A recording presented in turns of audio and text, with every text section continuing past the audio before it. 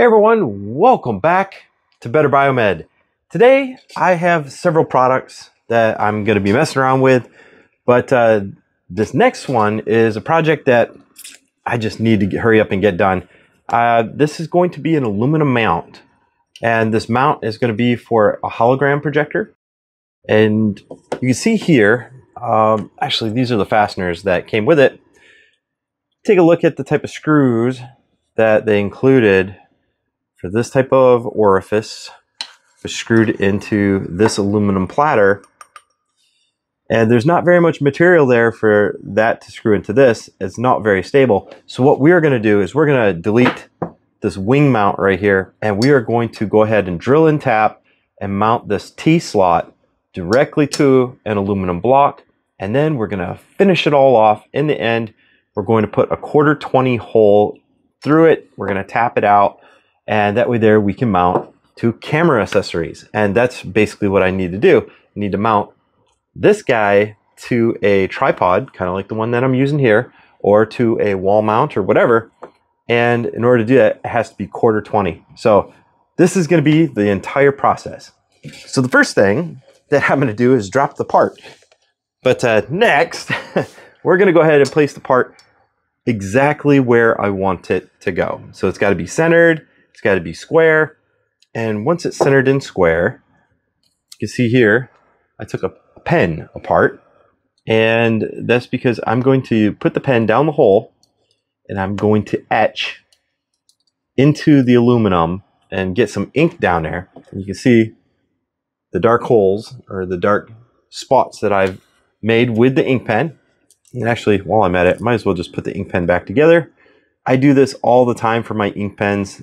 they live a rough life in my shop, that's for sure. So we go. Let's put that ink pen back together. Still functional, lovely. It goes back in the ink pen jar. So here is the fastener that I'm going to use. These here are stainless steel. They're going to be M4 by 0.7. So that means I need an M4 by 0.7 tap, which that's eventually what I'm going to need to make this project happen. So once I have my two inked sections on the aluminum block, next I'm going to take an automatic center punch. And with an automatic center punch, you're going to put it as close as you can to the center of your inked area, and then you press down on it. You hear that little tap.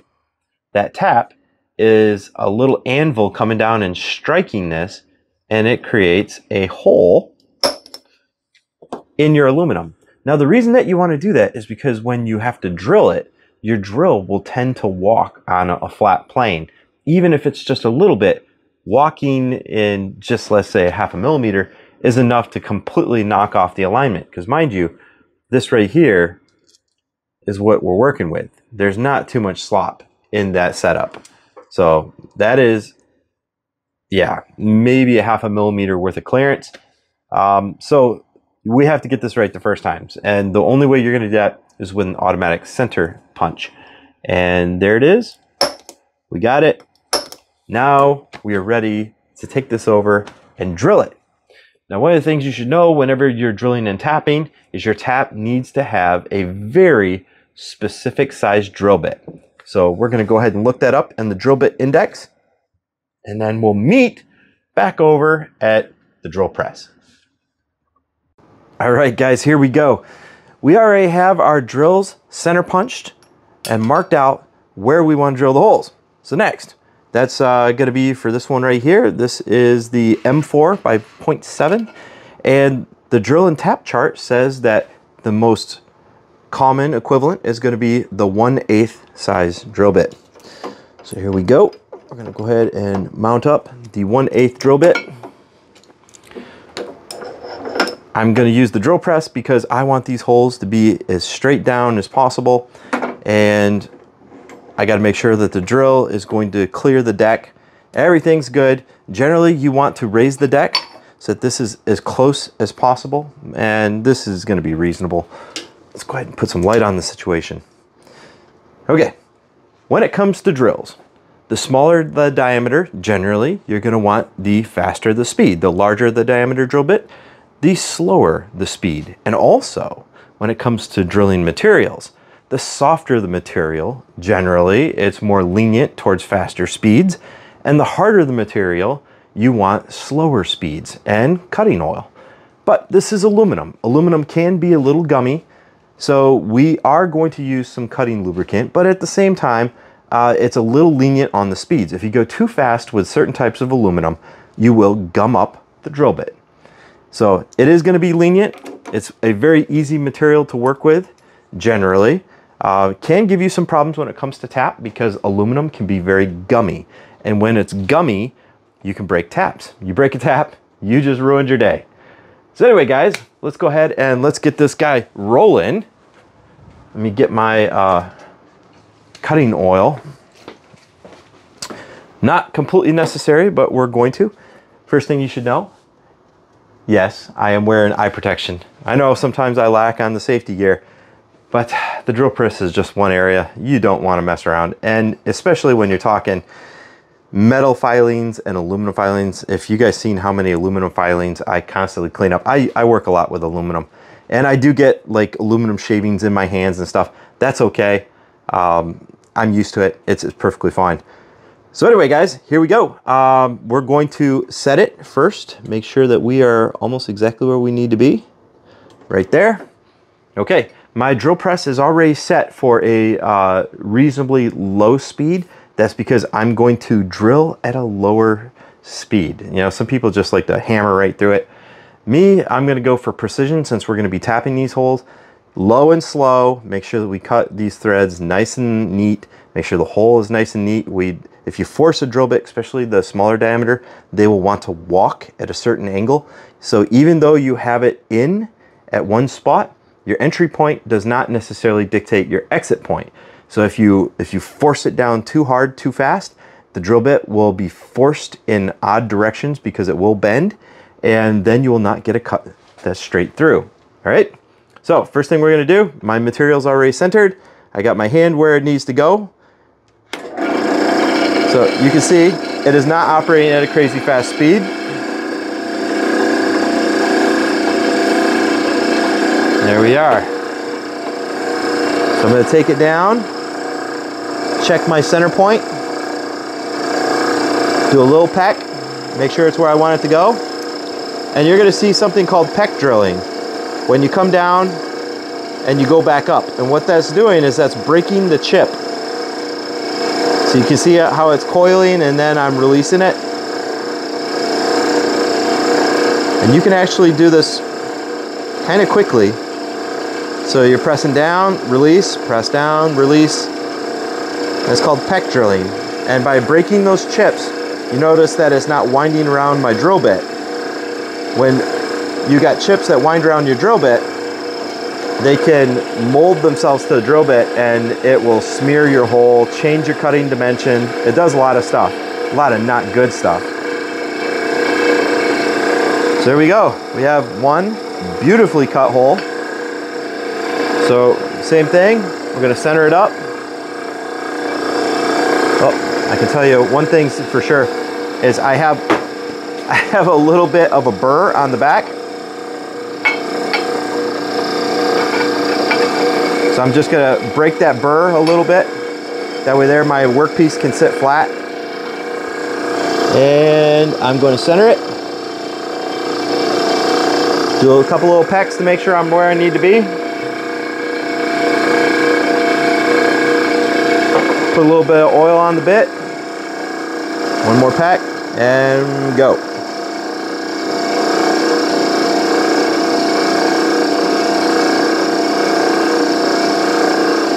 So I'm not horsing it, I'm just letting it naturally go through the material.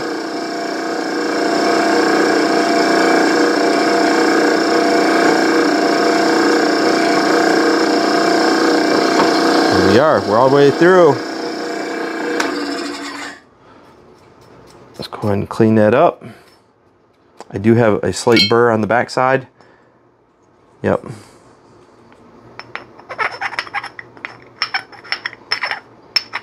All right, so let's clean some of these shavings off. Make sure that the work surface is flat because we have one more hole yet to cut. And this hole is going to be a wee bit larger, but because it's going to be a larger drill bit, first I'm going to cut something called a pilot hole. And your pilot hole, since I've already got this 3.3 millimeter or 1/8, I already have it mounted up. I might as well go ahead and continue using this one to do my pilot for the next hole. So what I'm going to do is pick a spot somewhere near the middle of my material between the other two fasteners. Here we go. It creates a nice little indent, and we are ready to drill our 1/4-20 hole. A little peck right there.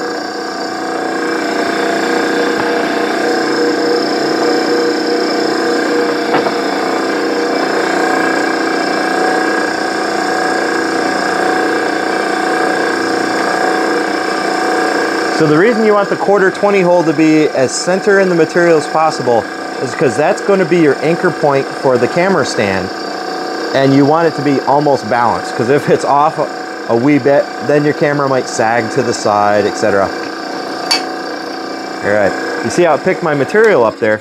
It picked my material up because I didn't break my chips often enough. I did break them, but not often enough. See how long those chips are? They started winding around the drill bit, which wanted to pick up my material. So I should have done a better job on that, but I'm talking to the camera and it distracted me. So anyway, that's our primary hole. So now I can go ahead and remove that drill bit. Set him over here. Now for 1/4-20, just the same way, there's a very specific size drill bit that you're going to use for a 1/4-20 hole. And I keep all my drill and tap sets together in envelopes like this, so I always know where to find my final dimension drill bit. So this one here is a number 9 high-speed steel, and let's see, that's the M6. Here's the 1/4-20, so that's what a 1/4-20 size tap looks like. And let's see, this other one right here it's a 5.0. So it's not going to be that one, it's going to be that stainless steel. All right, so let's go ahead and get this guy mounted back up with the correct drill bit, and let's cut some more.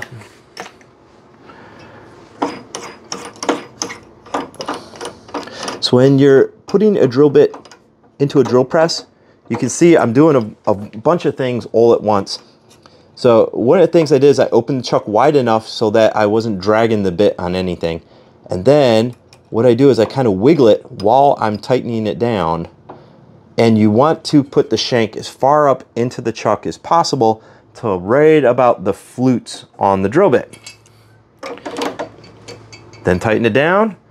And notice one other thing, guys. Up here on my drill press, I have a holder for my chuck key. I have a spring-loaded chuck key, and that prevents it from sticking in the chuck. If there's a situation where it's stuck in the chuck and I flick it on, now I've got a projectile which could catch my hand or whatever. Very dangerous. So I have a spring-loaded chuck key. I have a spot for it. And I've also seen the magnetic chuck key holders. Those ones are pretty cool too. And when this guy wears out a little bit more, I'll go ahead and move to the spring-loaded or the magnetic ones. But here we are. Okay, let's get some oil up on her. Do that same peck. There it goes. Make sure it's centered. And same technique, peck drilling. We want to break those chips off. There we are. Nice and easy. And that's the key to using a pilot hole, is the pilot hole does a lot of the dirty work. It figures out where in the material you want the hole, and then you can step it up. So you can see right here, my large 1/4-20 hole is far enough from these two, it won't interfere, but at the same time, it's going to be centered in my material. So that's going to make a very nice mount plate. All right, now we're moving on to the next phase. We have to tap some holes. All right, guys. So when I'm done with the drills and the taps, I'm going to go ahead and place them back in here. This is my drill and tap drawer. I don't have any tap kits in here. They're down below in their own drawer. But I have all sorts of different marking materials, different types of drill bits, hole saw, you name it, center punches. I have a lot of different stuff in here because I do a lot of different types of metal work. Anyway, we're going to use some T-handle tap wrenches, and I have the 1/4 and this guy over here, which is the M4x7. And for this, I'm going to go ahead and lay out a towel because I want to collect all these filings, and you're going to see I have a little trick to get the filings out of the holes. So here we go. Here's our 2 tap wrenches. Here's our stock. Let's clean off some of that oil. All right, so the first holes that we should cut are going to be the M4. It's these 2 holes right here. It is a small size tap, so we have to be pretty careful on it. And the 1/4, not so much. It'll be all right. But still, I've broken every type of tap you can think of. So let's do this. First step, I'm going to go ahead and I'm going to get the tap a little lubricated. Now, you don't necessarily have to use lube when working with aluminum, but I definitely do. It helps evacuate the chips, makes it so much easier. So one of the things that you want to do when starting out a tap is you want to make sure that the tap is as straight as possible. And me doing this in front of the camera is not going to make that easy. So you get your tap started. You're going to feel a little bit of resistance. That's when I'm going to add a little bit more lubrication. And here is where you're going to go back and forth. So you go clockwise until you reach some resistance, and then you go backwards to break the chip. Then you go forward, go back to break a chip, forward, back to break the chip. You can actually hear it snapping those chips off internally. Hear that? And this is where a lot of people mess up. When your tap goes most of the way in and it starts getting harder and harder to break off those chips, some people try and power through it, and you might get lucky, but the chance of you breaking off that tap is pretty good, pretty darn good. I am most of the way through this hole, so this is going to be an easy drive. So I generally try to go 1/2 to 3/4 of a turn, 1/4 turn back. And you're going to do this all the way through the material.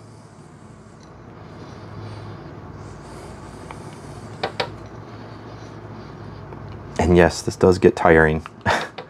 So you can see the nose of my tap. You can see some of the debris coming out.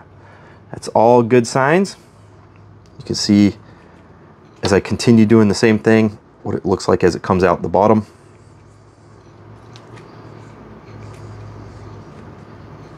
Now that I've gotten the tip through, the rest of the chips can kind of push through the bottom, and I don't have to break the chip anymore, so I can just keep threading it down like so. So once the tap is through, there's these channels in this type of tap. This is a straight wall tap. There are twist taps, which I prefer, but this time, this style right here, you're gonna have a lot of debris that's caught in those threads, and if I back it out in this condition, there's a good chance that I'll mar some of the threads. So one of the things I like to do is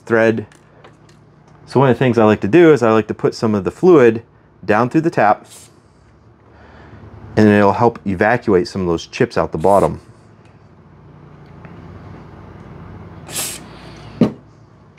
You can see a lot of those chips bleeding down the end of the tap. So I'm going to take my towel, clean off as many of those chips as possible that came out of the hole. And now I can carefully back this guy out, just like so.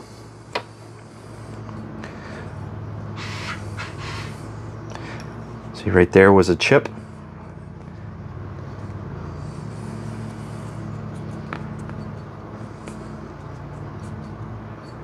So I'm trying to keep the tap as even and level as possible when I'm taking it out, especially for this last thread. The last thread, you want to make sure that it's nice and clean, because that's your starting thread.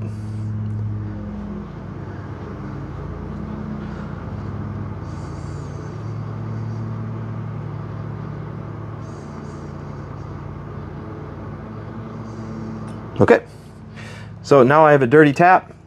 You can take your oil, spray a little bit of oil down your tap. Look at that, cleans it right off. And that's why I use these shop towels, is because it captures a lot of those metal filings. You can either take it out in the yard and shake it off, or you can eventually throw away your towel. So there's one hole, completely threaded, looks beautiful. Let's do the next. So this time, I'll do it a little bit faster.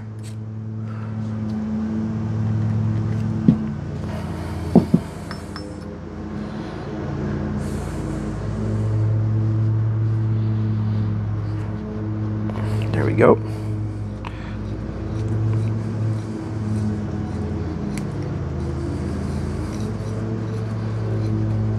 Put some more oil.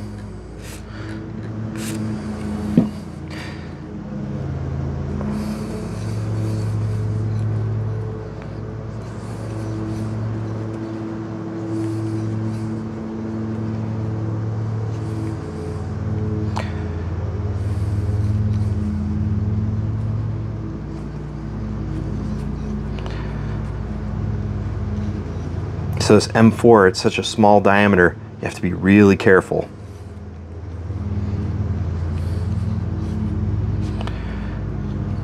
I'm trying not to flex it. You see both my hands moving at the same time.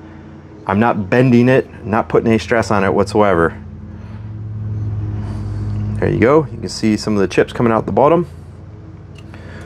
Let's go ahead and put some oil down her. See a lot of those chips start bleeding out the bottom.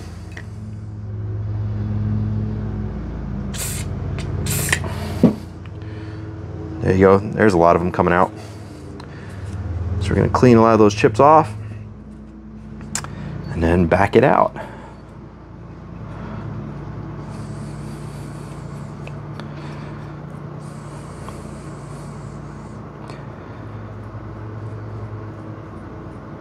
So these are the difficult ones. The 1/4-20 is gonna be much, much easier.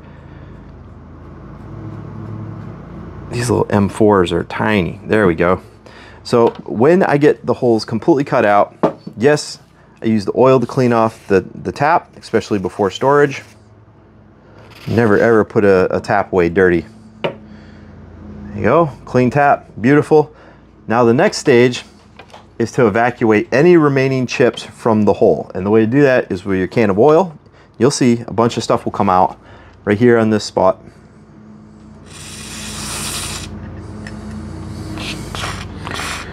Yep, there's a bunch of metal chips that came out. Let's try the next hole.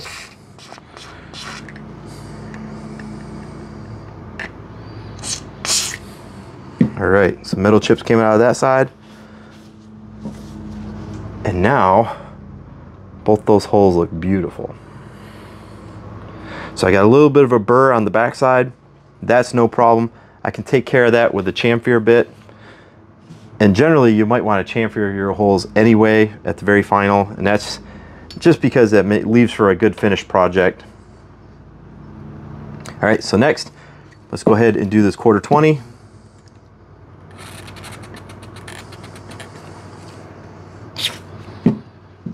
Here we go.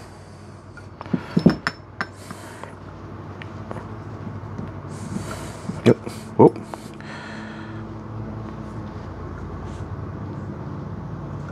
There it is. There it is. So these are going to be bigger chips. Bigger chips means that you can't horse it. You got to go a little bit slower.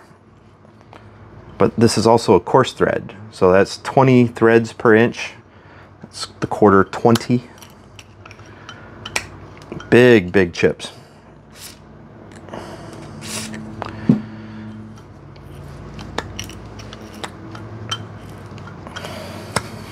Uh-oh. And my tap wrench is not sitting on there well.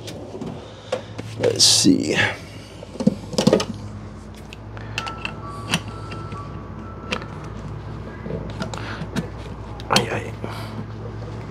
There we go. Oi, oi, oi. So what's happening is my tap wrench is a little bit too large. So I need to tighten it down a little bit more. There we go. Yeah, that's got it good. Okay.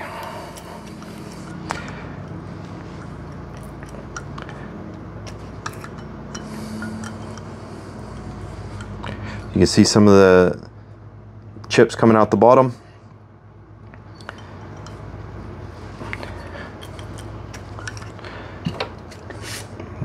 A little more oil.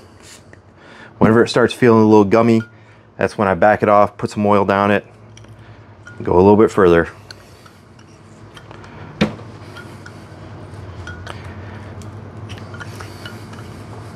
can see the bottom of the tap coming through right there. It's almost through.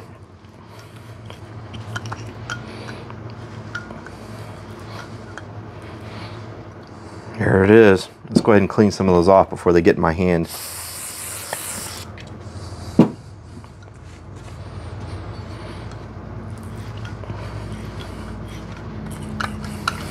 There it is, 1/4 hole.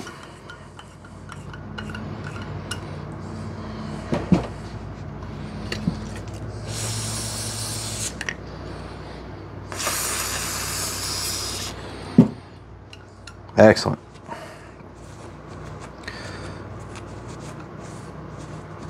There we go.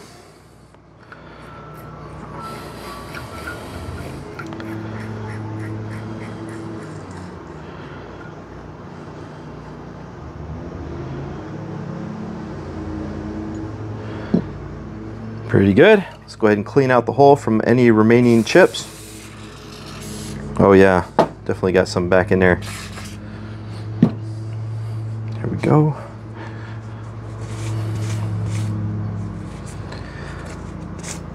So one of the next things I'm going to do is I'm going to go ahead and I am going to chamfer these holes. It's quick, it's easy, especially if you have a good chamfer bit. All right, so now I got that cleaned off, ready to go into storage. So inside this magical drawer of wonder, it's going to be all my chamfer bits, and I've got a collection of them. So I've got larger ones like this.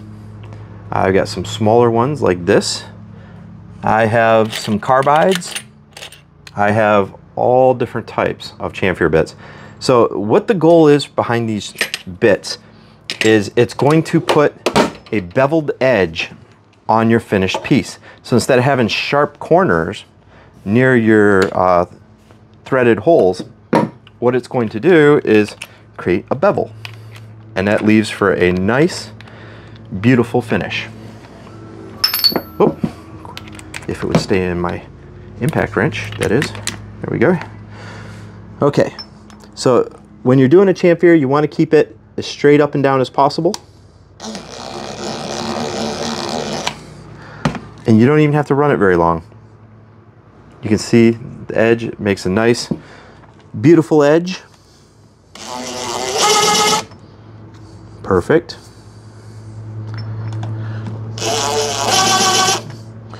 Perfect.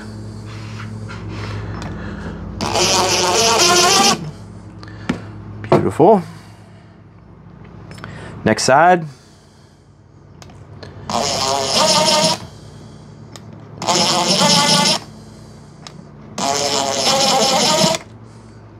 Very nice indeed. All right, let's clean off the chamfer bit.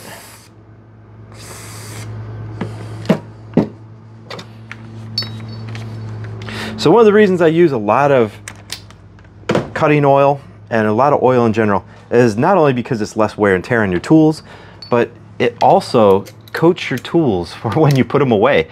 This is Houston, and Houston has high humidity, and I like my tools. I would rather they be preserved.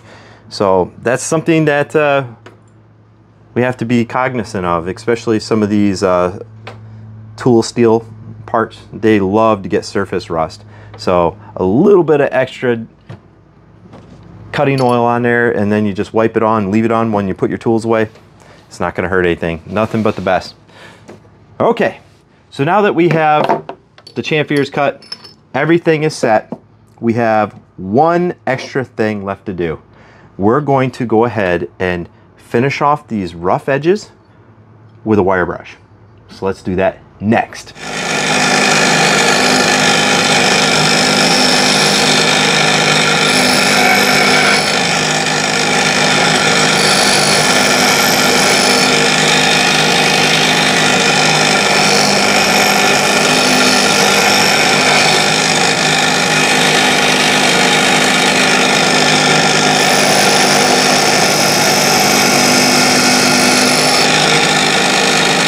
Beautiful. So the finished edge, while it's not perfectly smooth, I could do that. I can finish it off. The most important thing is that all these edges right here are cleaned up.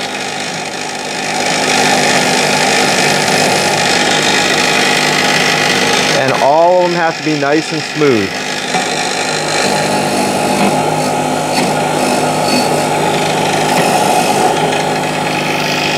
All right.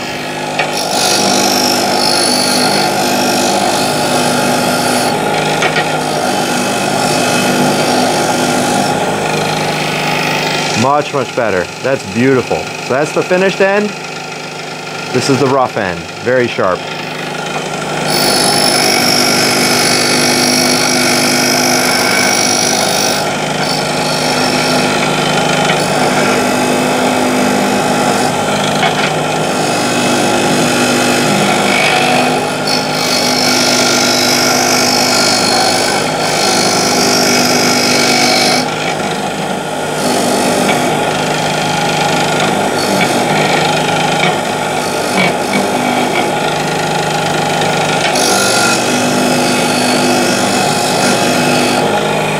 There we go. That's a beautiful finished end. All the corners are nice and smooth. That's a finished mount block. No rough edges because of the chamfer. Beautiful threads. Anyway, guys, just wanted to show you guys a quick little video on threading and tapping some holes. It's a project that I had to do anyway. And at the very least, maybe you learned something. Maybe you have some suggestions for me. I've been doing this for many years, but you know, everybody can always do something better. So always curious to hear what you guys have to say. But metalwork, it is something that biomeds also have to do, especially on occasion. And it's best to have those skills for that day because that day is gonna happen. Thanks for watching, guys.